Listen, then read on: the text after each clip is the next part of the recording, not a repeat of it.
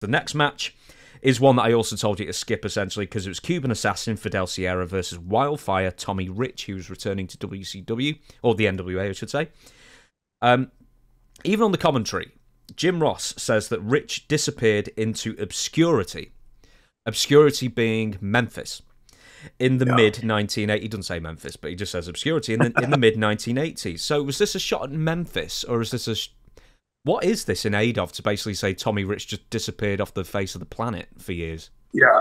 Well, first of all, the one thing about Tommy Rich was, if you remember back, they had, when I think Kurt Hennig was there in Memphis, they had this cage match where, as I recall, that was the first time I'd seen on TV as a kid a crowd lose its mind.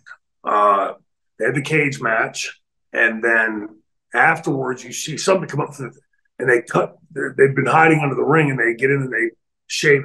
I mean, the fans were like trying to climb and get in. I mean, the place just went nuts.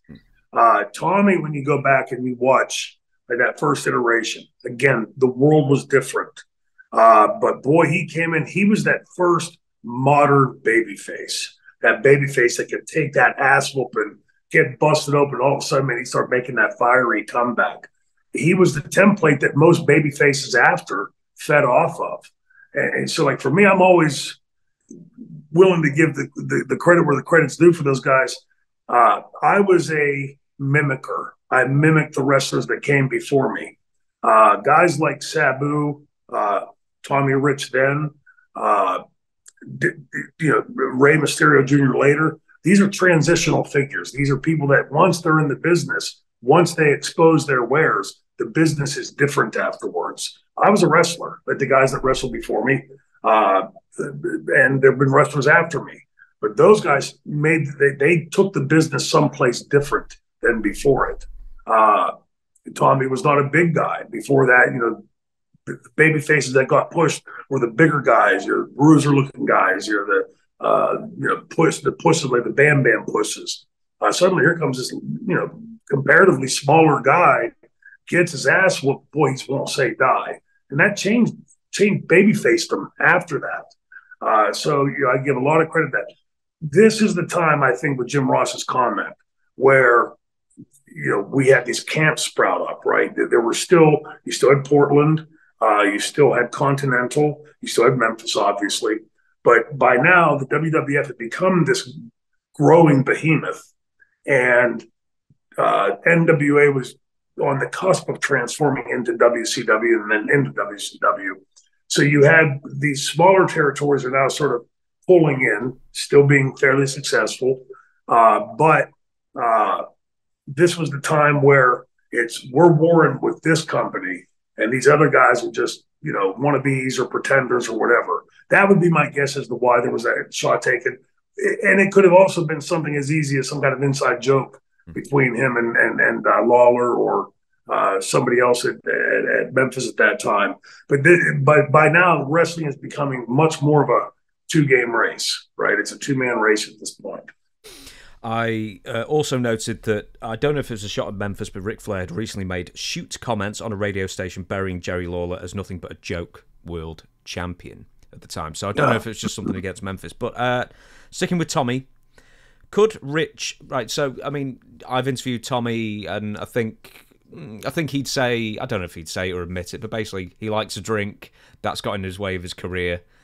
We're not telling any tales out of school there. He'll say the same thing.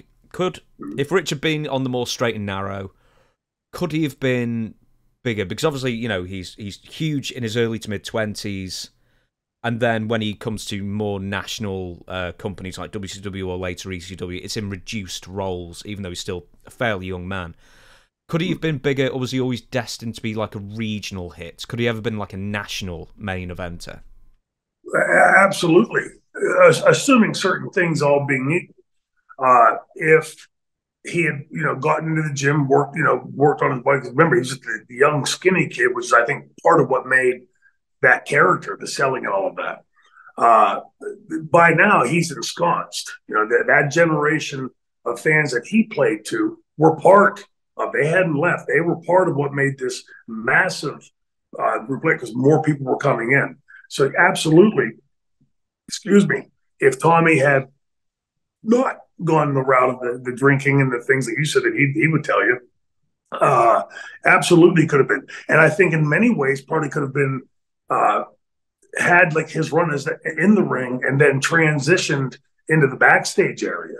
Baby faces at that time, I can tell you, as a baby face at that time, it was sort of just like fly by the seat of your pants. You know, you were learning stuff from different wrestlers, different styles every night, but nobody was coming to you and saying, okay, as a baby face, this is what a baby face is, and this is what fire is, and this is what a comeback and selling is. There was nobody doing that.